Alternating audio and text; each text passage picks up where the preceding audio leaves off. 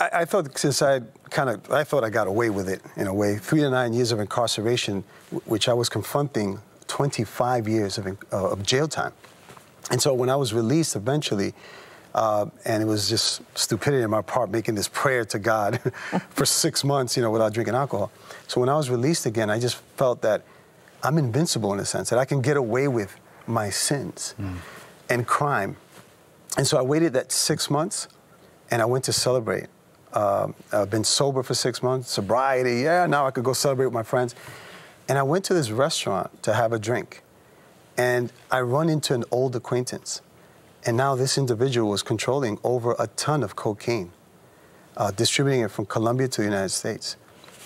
And he approached me, salutations, greetings in Spanish, and I already knew what he was up to. And he said, look, I'm controlling this amount of drugs, and if you're interested, you can get involved once again. At that point, I was dealing with my conscience.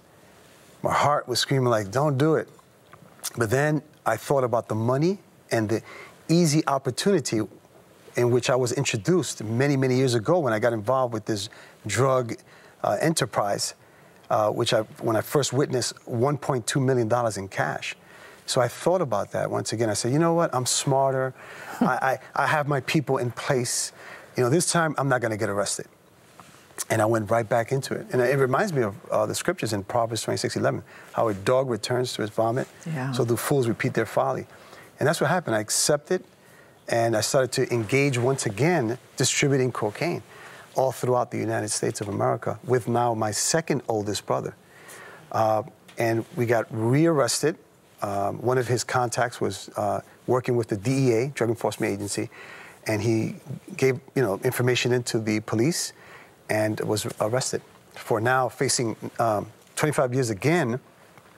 They confiscated 9 kilos of cocaine, and now I'm back in a federal prison.